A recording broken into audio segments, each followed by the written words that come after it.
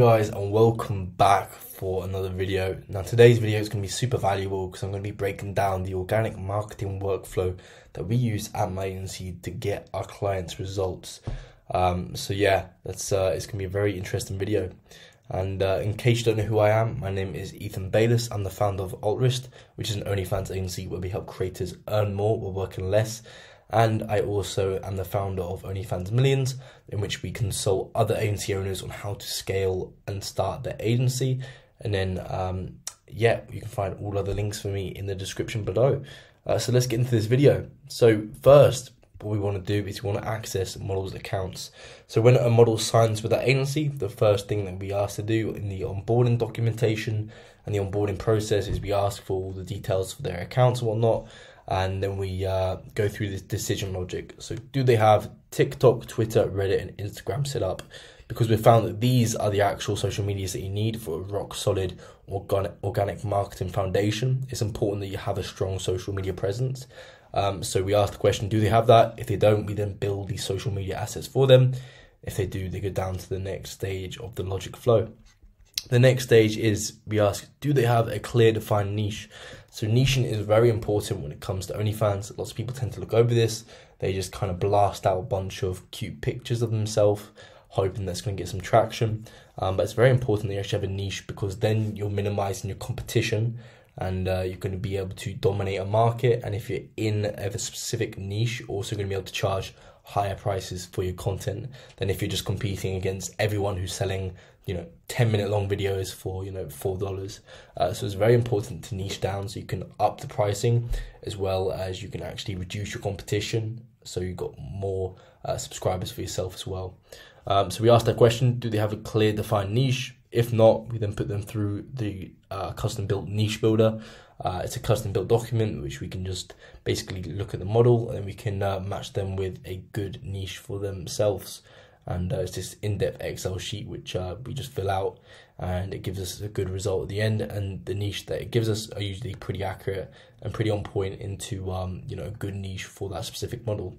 And then after we got that new niche, we'll then adapt online presence for that niche that we just built using the niche builder. And it's very important that we make sure the niche is clear in the social media assets above, as well as when you actually go to the OnlyFans page, you want to make sure that the bio and all that sort of stuff is reflecting the niche as well. So we then adapt, the online presence for that specific niche. Okay, so if they do have Twitter, TikTok, Reddit, and Instagram set up, and they have a clear defined niche, then we go down to the next step. So more or less the foundations are in place. We go down to the next step of content collection. So when it comes to content collection for organic marketing, it's relatively simple. Of course, content collection does get a little bit more complicated when you're also doing pay-per-view content, you're also doing community nurturing content, and all these other sorts of content that you need to actually grow a successful OnlyFans. But when it comes to organic marketing, you really need two pieces of content really. So the first bit you're trying to get is you want to get TikTok reels. So if the client already has a TikTok set up, then we just want to go to that TikTok, extract their TikTok content. We've got a bunch of reels, and we also ask for 2+ pieces of content per day. So essentially the client uploads to her TikTok, will then download and extract these videos, get rid of the watermark, and then we can then publish these videos to different outreach channels such as Instagram or multiple actual multiple TikToks themselves. And we also ask for social promotional content. We ask for 4 pieces of content per day. Of course, it's very flexible on what the model is actually, how much time we've actually got to invest into this. But ideally we'll be getting these sort of quantities, because then 4+ pieces of content per day, we can then distribute it like this. So 4 pics, tweets, okay, 1 funny text tweet, and then we're in some retweet engagement groups. We get the model in there, and then we retweet between the accounts and retweet between these groups as well.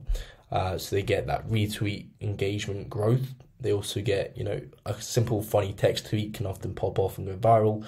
and they also get their full pics uploaded with a cute little caption as well. So that's a good solid growth strategy for Twitter. However, of course, like all these platforms I'm outlining, it does get a lot more in-depth than this, but this is just a simple overview so it doesn't get too confusing, so you can just kind of get started right away. Reddit, of course, you want 6 Reddit posts, 6 different subreddits. I've actually got this whole Reddit sheet built out on the exact sub niche that you want to be targeting, and the exact subreddits and the rules of the subreddits and stuff like that. So that's a very handy tool that we use, and we can just have a look at the good subreddits for the models, and we can upload 6 times a day.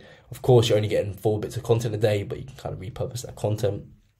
And then when it comes to Instagram, you want 4 image posts spread out through the day, 2 reels, which are the reels that you're extracting from here, and then you want 1 story as well.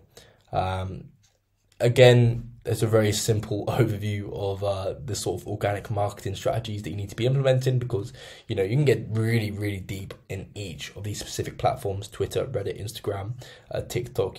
They all get very complex and in depth the deeper you go into the rabbit hole. So for example, Instagram, you need to be good at audience targeting.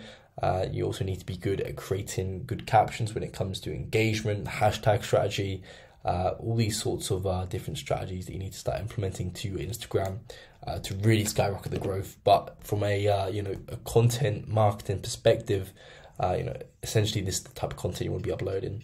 And of course, with Reels, we also use a real dominating strategy that we kind of learned throughout the years, which works very well. Now, when it comes to extracting the TikTok content, you then want to upload the content daily to 3 to 4 accounts in different geolocations. So essentially, the reason you want to do this is because TikTok will target locally based on the SIM.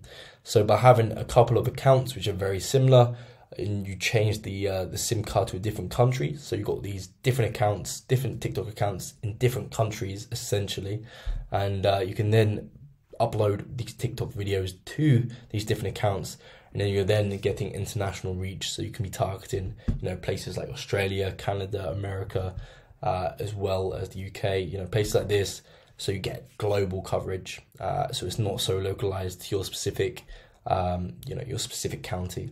All right, so yeah, I hope you guys got some value from this video. If you did, make sure to hit that like button and subscribe, and yeah, let me know what other types of videos you want to see next.